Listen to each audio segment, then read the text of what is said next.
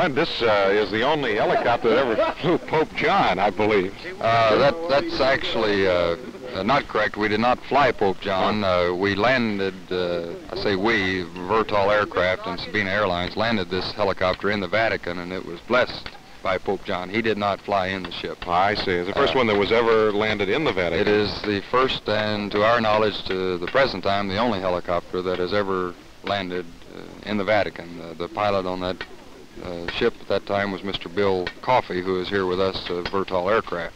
He is their chief pilot. Now, lifting large objects like this geodesic dome, does that have a practical application for the future?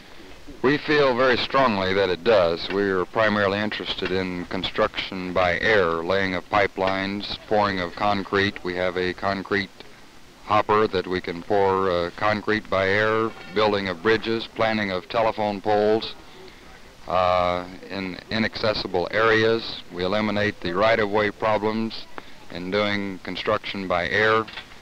And we have a very strong feeling that it is a future to be explored in the world, and we want to explore it. Well, let's explore right now this geodesic dome with Tom Armstrong. Tom, come over here a moment, if you would, please.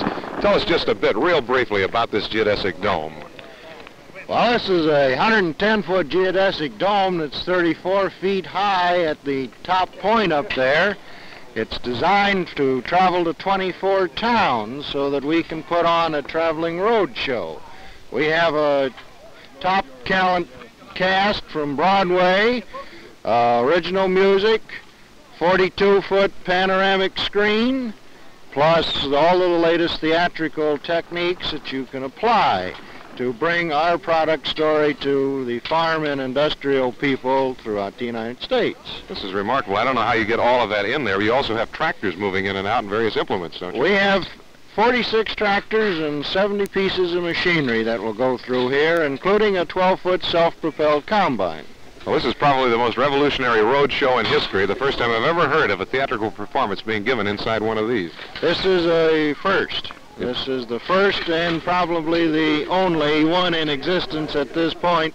We do have another unit that is traveling up the East Coast. In just a moment, we hope we'll see another first, too, as Bud's Atlas helicopter here tries to lift this off the ground. What's the total weight there, Bud? We are just grossing out at about 14,000 pounds.